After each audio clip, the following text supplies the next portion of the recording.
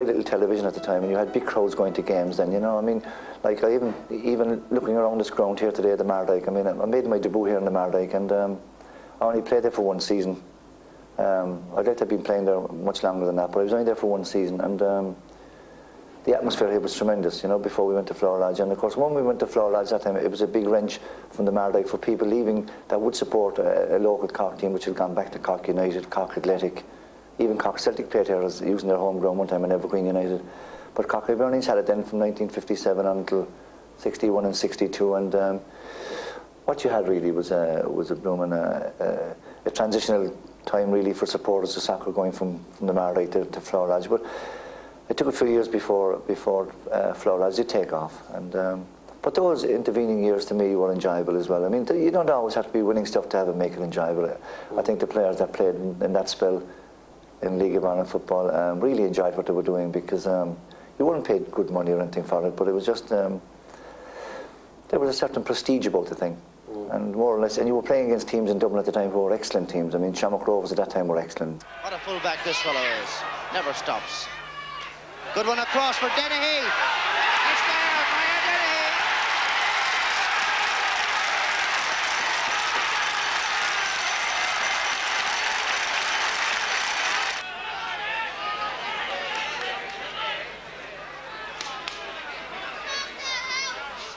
Courtney. That's Leach looking as only he can. Vic Leach.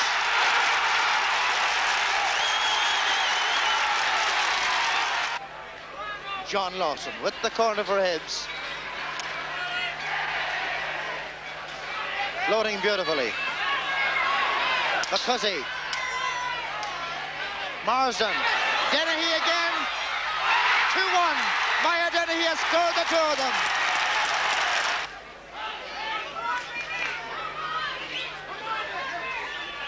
Lawson. Dennehy. Wigginton running by him. Good work again by Dennehy. Lovely ball for Wigginton. And how? Why not anymore? You know, playing in European competition was possibly the highlights of my football life anyway, being as a player, as a manager, because you were encountering the greats of Europe, and you were going there sort of in a lot of trepidation about yourself, and you were wondering, like, what's going to happen here? Are we going to get hammered here or whatever, you know? That's a good piece of play by Lefebvre, and on his own is Bluka. 4 Cork Hibs to 1. That's so easy, really, isn't it? Bluka, the scorer. Hibs must, of course, come at them, because with the away leg to face, there's no use being arrears gone away. And Marsden most unlucky. It can happen to the best of players. And he's onside. Heikes, a great ball by Netzer. Must be number 2, surely. It is number 2. A magnificent football pass by Netzer created that. Another run by Wimmer. Really, Hibs now have been overrun. Started so well, but that pressure is telling now. This is Heikes. Vluka completely unmarked on the right-hand side of the penalty box. And here he is, and not a sinner near him. And it's 3-0. Netzer. And that's what football is about. This is Wimmer. What a great football pass. Wimmer. Heikes sells the dummy. Lefebvre. That deserved a goal. It's the finest goal we've seen in a long, long, long time. A really fantastic pass by Netzer. Vluka. Heikes. It's classy football. Lefebvre. Oh, it's tremendous football. Because being manager at the time, felt that we should have attacked the guys, you know. Attack is right. I mean, they'd always get over the halfway line, but that was it. And then they'd counter-attack you and they hammered you. So when we went out there, we played with a sweeper.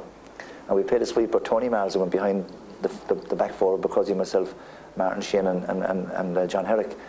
And at the toss-up out there in that ground, all the cameramen stood behind the 2 captains and the referee while the toss was going on, and when they saw where we were defending, they all congregated behind our goal looking for another avalanche of goals. But a couple of minutes to go to half-time, we scored, and we went in a half-time beating them 1-0. That was a great memory, you know. I mean, imagine going in, beating the great Borussia Mönchengladbach team 1-0 at half-time. It was something else, and they did catch us up in the end. They beat us 2-1 in the end, but it was a tremendous performance by a bunch of lads, you know. And like I mentioned in that one, but I mean, we did put up a great performance as well in Bayern Munich.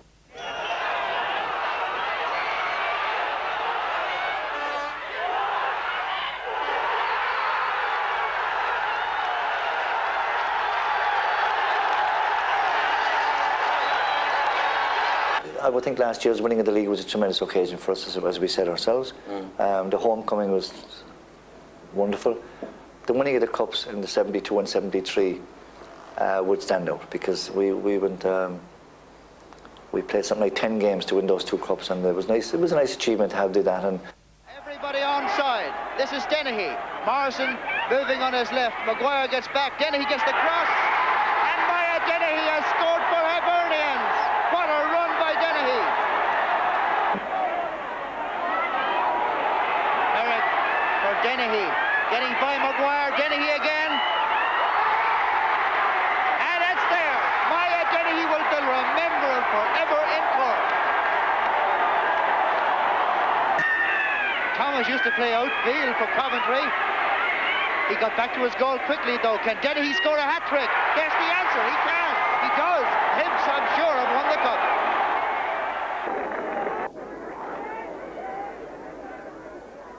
Humphreys.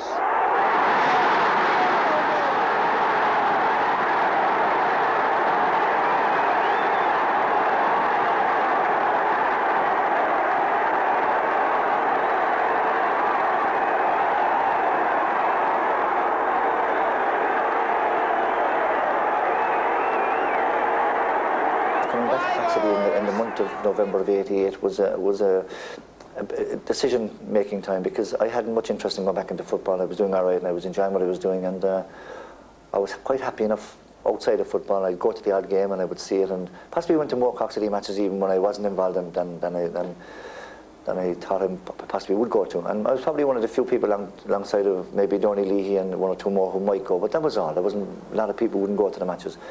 But I became familiar with the players because I had them maybe a season, 2 seasons prior to that, and I had a good idea what they were like, and they were a decent bunch of lads. But and that month of November of '88, it had collapsed to an all-time low at that stage. You know, I mean, it really was it was really in a bad state. And I do remember going to Floor Lodge, or going to the training Floor Lodge. I do remember going to a training session, and Tony Sullivan took me down one night to a training session. They were training down in the old Ursuline in Blackrock, and on that same evening, I came home and I honestly said, what am I doing going back there, you know? There wasn't a player training on the same night. There wasn't even one player trained on the night. And we had a fixture in Derry to play on the Sunday. And what alarmed me mostly about it, and what put me thinking when I went away from the Ursuline that night, was the number of players missing and the number of players who weren't prepared to travel to play against Derry, you know? I was appalled. I just couldn't believe that the team and the club could go as low as it possibly had at the time, you know? But luckily enough, we went to Derry, and we were beaten 4-2, but it was a fairly creditable performance. And I came back a little bit happier about the situation.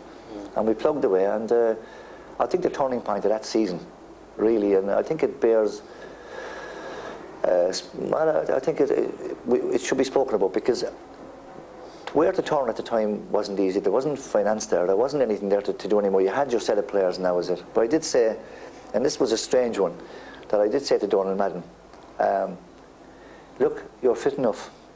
Just get a bit more done maybe in the next 2 weeks, and I want you to play in a particular game. I didn't mention the game I wanted him to play in. And we were due to play Cove Ramblers in Cove, and at that given time, Waterford were at the bottom of the table. Cork City were second from bottom, a point more than Waterford, and Cove Ramblers were 2 points ahead of Cork City. So it was a serious situation for Munster, really, with Cove, Cork City and Waterford down the bottom of the table. And I got Donald Madden to play against Cove, and a lot of people laughed when they saw him playing. You know, this fella, what's this kind of a stroke, you know? But Donald Madden was the turning point, really, of Cork City doing so well afterwards, I consider, because when he came into that team on that given day, he did torment the Cove lads the same day, because Donald was a very good player. No pace, but had plenty of ability, could see and read the game pretty well, good striker with both feet. And I said, well, if he just holds up the ball for us and let the like of Nick Conroy, Dave Barry and Patsy Frayne come onto it, himself and John Caulfield maybe could cause the problems. And so it happened. And with a couple of minutes to go, Donald pulled the ball down, laid it across the edge of the box, and John Caulfield put it away. And that was the turning point, because that particular day, we went from being possibly bottom to going above Cove on goal difference, and never looked back for that season. In actual fact, in that season, we went on to the cup final against Derry City, and were quite unlucky not to win it with the ball that Dave Barry struck off the inside of the upright and came back.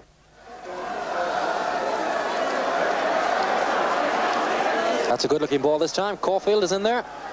And Barry with the shot. Yes! No! Off the post! Well, what a let-off for Jerry City. Dave Barry with the left peg. Dalton was beaten, and it comes back off the post. Cork City are doing tremendously well. I mean, beating teams on a regular basis. And even go back even a few years ago when we had a run at one particular stage in a season to going. And I would think that maybe that run we did have one year, I don't think it was ever surpassed by any team in Cork. Maybe, you know, maybe I'm going a bit far on that one. But we went at one stage, something like 20 games unbeaten in the league. And then we lost and went on again to be unbeaten in another 11.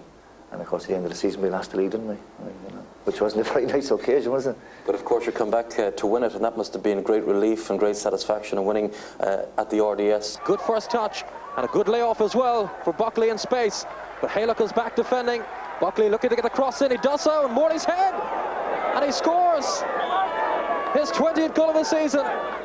So Phil Harrington with a long kick out. Met by Paul Bannon, Morley's dummy, and Barry is through. A chance here for the second goal for City, and it's in! Dave Barry has scored. So John Caulfield with the throw for Jerry McCabe. He's been so involved today, McCabe. Prospects maybe here for Cork City. Buckley again feeds McCabe, and that's a ball aimed at Paul Bannon, and a real chance here. Morley, it's in! Cork City are back in front. But it was a great day, and particularly it was a great day for supporters and everybody connected with the club, more than myself. You know, I mean, we're there and we're in the thick of it, and that's okay because you're in there and you have responsibility for what you're doing. There's a nice sense of achievement for us, all right. But I felt on the outside it was tremendous for the club itself, for the spectators in general, and for the supporters who were right around the club for the last couple of seasons. You know, that was the satisfaction I actually got from it. And I suppose bringing the trophy back to Cork for the first time in something, what was it, 19, 20 years? Something. Well, I mean, it was long overdue, wasn't it?